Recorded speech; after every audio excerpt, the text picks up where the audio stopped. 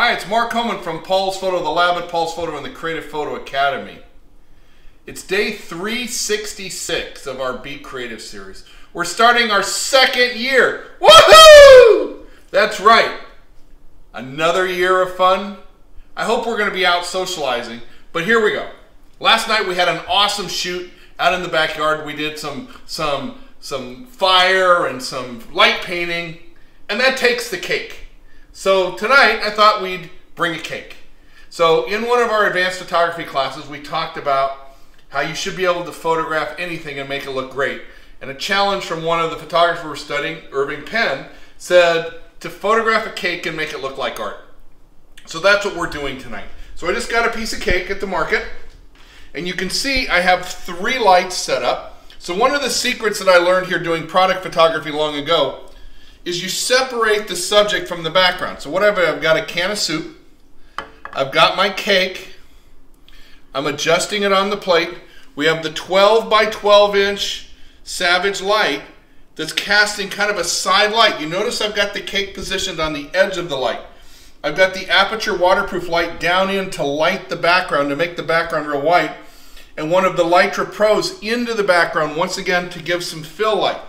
So if you come look at the shot here, right?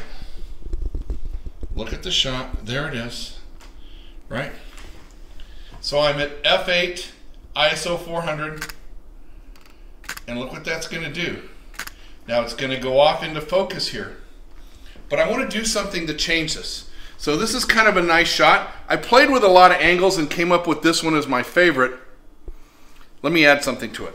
Watch this. Cheryl, watch the viewfinder. So what have I got? I've got some Hershey's chocolate syrup here. And we're going to add some character to this. Now, when you do this, it's one and done, right? So I hope it works.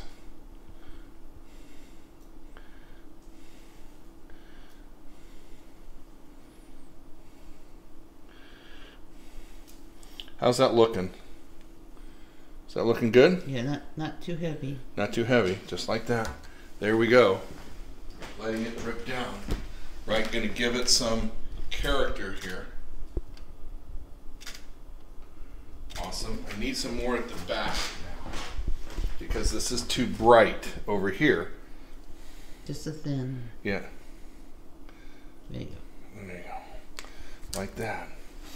Now, I'm not a food stylist, and usually you would be hiring a multi-$1,000 food stylist to be doing this for you.